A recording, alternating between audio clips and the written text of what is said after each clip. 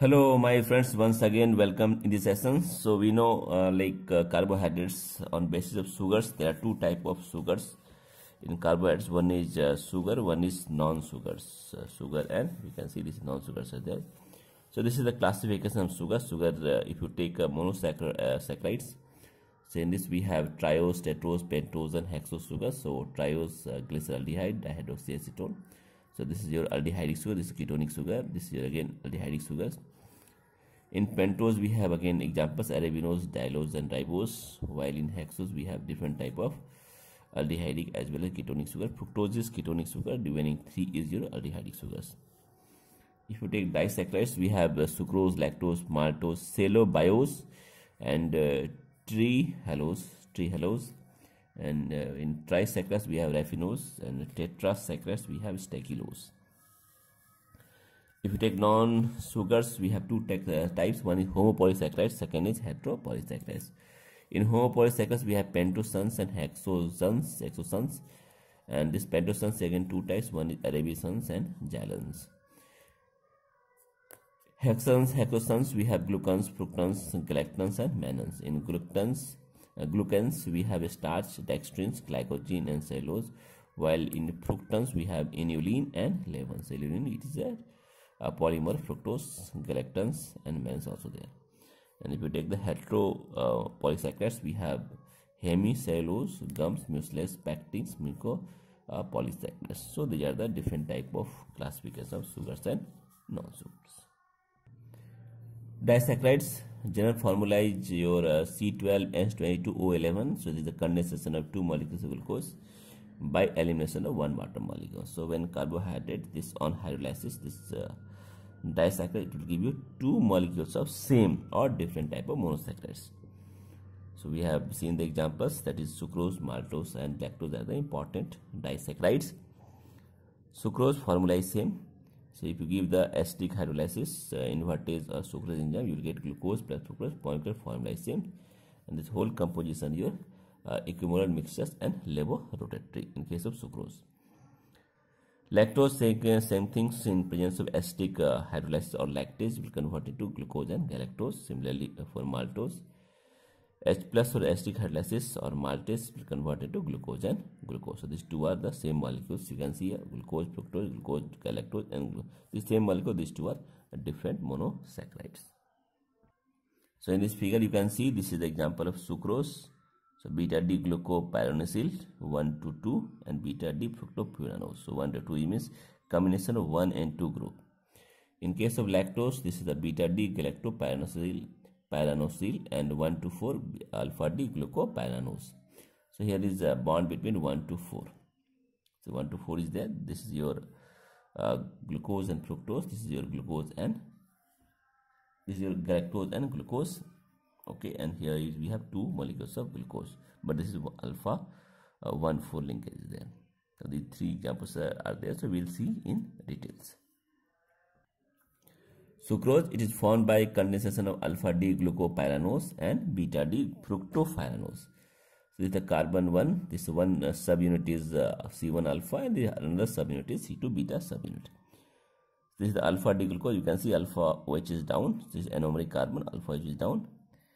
And in this case, this is beta D fructose. You can see here, this beta D, here OH is up. So this will again condense to form water, and will get this reaction. So this is your, it become hemiacetal to acetal. So acetal means this is acetal, and again this is not an acetal or hemiacetal. Only this unit is your acetal. So hemiacetal will convert into acetal. So acetal is your non-reducing sugar because it does not have any free aldehyde or sugar. And this linkage is called as the alpha beta 1,2 glycosidic linkage, very important. So this is your whole is dextrorotatory. Yeah, this is your dextrorotatory. Sucrose is dextrorotatory, and since it is a non-reducing sugar, melting point 458 Kelvin, stable towards the alkali and does not show muta rotations, highly soluble in water, slightly soluble in alcohol and insoluble in ether. So ether is insoluble, alcohol it is soluble, but water highly soluble. If you heat it slowly, it will melt, and after melt, if you allow it to cool, so it will solidify into the Yellow like glass-like substance is called as barley sugar. When you heat to 473 Kelvin, it will lose water and form a brown mass called caramel. So caramel, again, if you strong heating, it will give a smell of burnt sugar, or you can say charred sugar. So it is black in color, charred sugar it is called as. You can see this is a glucose, and this is your anomeric carbon, hemiacetal, and this again fructose. This 2 is carbon 2 is your again your hemiacetal, and this will condense to form your glycosidic bond. This is glycosidic bond. This is your acetal. Acetal is non-reducing sugars, like this.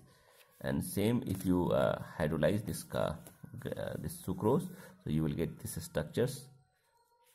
So on hydrolysis, you will get your alpha D glucopyranose and beta D fructofuranose. So these are reversible reactions. So this will split, and water will add in both sides. So this will get these two type products, alpha D and beta D.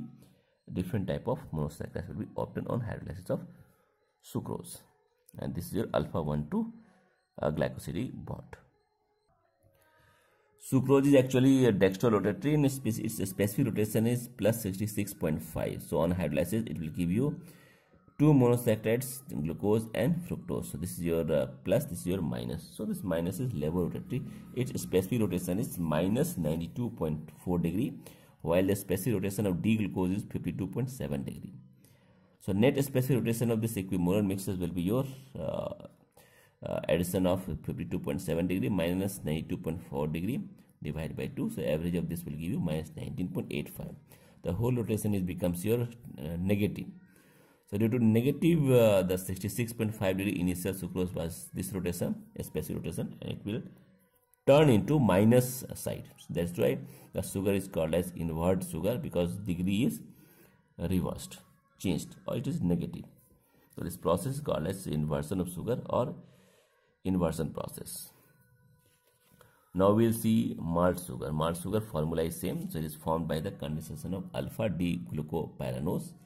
So one subunit is your C1 alpha, and second subunit is it is combined with the fourth of other glucose unit. In sucrose it was C1 C2, but here is C1 C4. So this is the difference between maltose and sucrose. So this is alpha D glucose. You can see alpha is down, and again this is the fourth second subunit, which is both are Haworth projections. In Haworth projection, alpha, you can take alpha D or beta D, anyone you can take it. The position of fourth will not be changed. But in sucrose we can take your alpha D glucose, and one is alpha D fructose. So we can take that only. Beta D fructose in case of sucrose. But here you take alpha D glucose. Here you can take both any pyranose structures, alpha D or beta D, but this should be alpha first. And on hydrolysis, what will happen? So this will condense to form again sucrose molecule, and this bond is called as alpha 1,4 glycosidic linkage. So you can see the both the left hand side unit and right hand side subunits, and this carbon is anomeric carbon, and again you can see this is your reducing sugar. We can see here OH and OR is there, like this. Both are hemiacetal. This is also hemiacetal, but this is your acetal unit. So acetal, hemiacetal. In case of this position was not happen in case of sucrose. So sucrose was your non-reducing sugar. So one unit is hemiacetal, so hence it is called as reducing sugars, which means osazone. It can which can form osazone, and it can also reduce tolerance reagent, failing solutions, as well as it can show the muta rotations. So you have to remember that if sugar has a CHO or a ketone, hemiacetal or hemiketal, it is able to reduce and oxidizing agent. So it is called as a reducing sugar. And without this, it is called as a non-reducing sugar. So like glycosides, these are acetals or ketals, or these are non-reducing sugars. So they cannot be oxidized by the reagents such as Ag plus or Br2. So they are called as a non-reducing sugars. So you have to identify out of these 4, 1, 2, 3 and 4, which is reducing sugar, which is non-reducing sugar. We can see this carbon is anomeric carbon, and we can see here is O and OR. So this is your non-reducing sugar. Okay. Here we have same position. This is oxygen, this carbon having oxygen OR, so it is also non-reducing sugars. But this you can see this is here O and here OH is there. So this is your reducing sugar. So this is only hemiacetal. This is your hemiacetal, while the previous two are acetal. Same thing here is you can see a CH2OH, OCH2OH in this is sugar also, and this also is your non-reducing sugar. So this is also your acetal sugar. So only this is your reducing sugar, remaining all these three are your non-reducing sugar. This is a very important in your examination point. So they will give you question how to identify reducing and non-reducing sugar. So hemiesters are reducing sugars and esters or ketals are your non-reducing sugar. You can see this reaction is alpha D-glucose and this is your beta D-glucose. So on hydrolysis, so if you do hydrolysis, the reaction will go back. So it will form your so on hydrolysis the maltose will convert to alpha D-glucose and beta D-glucose, and if you do condensation of these two, it will convert into maltose. You can see this is your acetal, while this is hemiester, and this is alpha D-glucopyranosyl, alpha 1,4 D-glucopyranose. The name of this maltose is this much is the name. Or you can see in another way.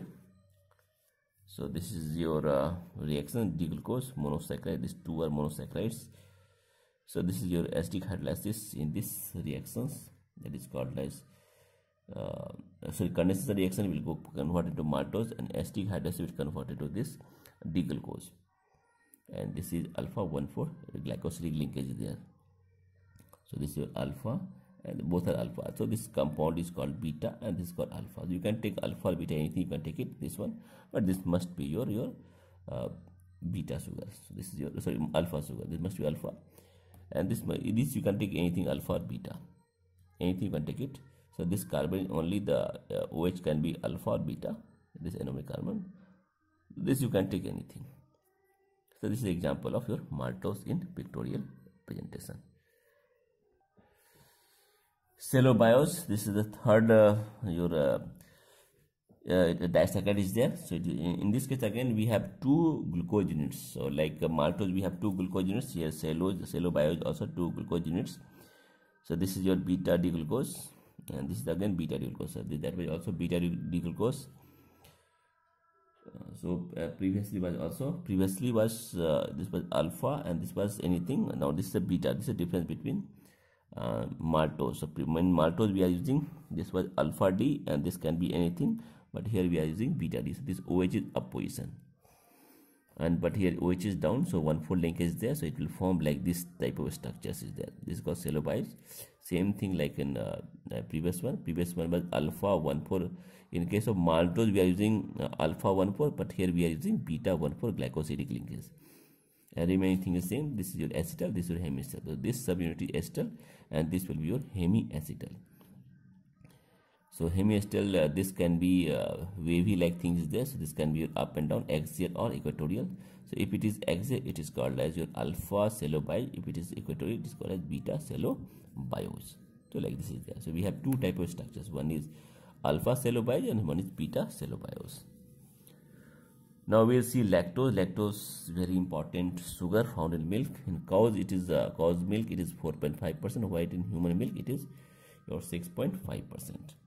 It is formed by the condensation of beta D galactopyranose. That is, one unit is C1 beta subunit and second is glucopyranose C4 beta subunit. This beta D galactose, you can see this OH is again in up position, and here is beta D glucose. Same thing is there, it's a glucose. This is your galactose. So you can see the configuration. So only configuration 4 is your epimers. Due to the fourth epimers, the structure is changed. And again, if you do this is your condensation reaction, on condensation in presence of lactase, so you will get this structure. This is your acetal, this is your hemiacetal. So this is beta 1,4 glycosidic linkage in this case also. So cellobiose also beta 1,4 glycosidic linkage, and here the lactose also beta 1,4 glycosidic linkage. Since this is a reducing sugar, so it can also form osazone, it can also undergo beta rotations, it can also reduce tolerance and Fehling solutions. So this is your lactose sugar. So we can see this is the beta 1,4 linkage there. This is a 1 linkage and this is the 4th linkage. And on condensation reaction presence of galactosidase, so you will get here these two products, galactose and glucose. So this is your beta glucose and this is your beta galactose. And on if you repeat acetic hydrolysis, So on condensation of these two glucose, you will get this one, and on hydrolysis, you will get this one. So this again reversible reaction. So this is your acidic hydrolysis, you can see, and this is your again condensation. So you have to remember this hemiacetal, and this also your hemiacetal, but this is your acetal unit of lactose. Let us see difference between the glucose and sucrose. So with concentrated sulfuric acid in cold condition, glucose will not take, sucrose will turn into black color. With Maltose reagent, in both the cases white rings are formed. With sodium hydroxide, it will turn yellow, there is no effect. But if you use Tallinn solutions, the glucose will give silver mirror test, sucrose will not give. Ferring solution, it will give you a red PPT of CO2O, so cuprous oxide is there. There is no effect of sucrose. On heating with the phenylhydrazine, so it will give the yellow PPT of glucosamine. It will not form reaction, it will not form oxazone. If you use the resorcinol plus concentrated HCl solution, the glucose will not react, while the sucrose will give you reddish brown PPT with which dissolves in ethanol. So sucrose will give these reactions. So this is the only reaction which can differentiate between your glucose and sucrose. Others is phenylhydrazine, phenylings and toluenes, in which positive result with glucose and negative result with your sucrose. Difference between the sucrose and invert sugar. Sucrose is again it is alpha glucose and beta fructose linked by the 1,2 linkage. This is alpha 1,2 linkage. Here is equimolar mixture of free glucose and beta fructose. Optical activity for sucrose is dextrorotatory, while it is your levorotatory, and it has reducing ability. It is a non-reducing sugar. So it has no free aldehyde ketone group, while it has free aldehyde ketone groups. It needs digestion, sucrase, and it is no need digestion. Other name is cane and table sugar. Here it invert sugar, we have honey and invert sugar. So these are the different names. So here I have given one chart in which you can easily understand the glycosidic linkage between the disaccharides. Disaccharides we have seen non-reducing and reducing. In reducing it is called glycosyl, glycosides, while reducing is called as the glycosyl aldose or glycosyl ketose. And C1, C2, this is the glycosidic linkage with trihalose, and this is your C1, C2 is the glycosidic linkage sucrose, while this C1, C14 glycosidic linkage 3 examples are lactose, maltose and cellobiose. And here is C1 to C6 glycosidic linkage gentibiose, melibiose and isomaltose. This we have not discussed, but again we have this linkage here. So you have to remember 1, 1, 1, 2 and 1, 4 like this one. So this will be very helpful in understanding these reactions. And here in bar 4 test, to distinguish between the monosaccharides and reducing disaccharides, the test solution is prepared by dissolving copper to acetate in acetic acid. So when you take this copper acetate in acetic acid, so monosaccharides will give you the red PPT of CO2O within 10 minutes on warming the solution, while the reducing disaccharides, it will not react with the normal conditions. But on prolonged heating, so if you give for long time, so they will give positive test. Why? Because the hydrolysis of disaccharides, it will yield monosaccharides in acetic solution. So this is the difference between your monosaccharides and reducing disaccharides. Thank you very much.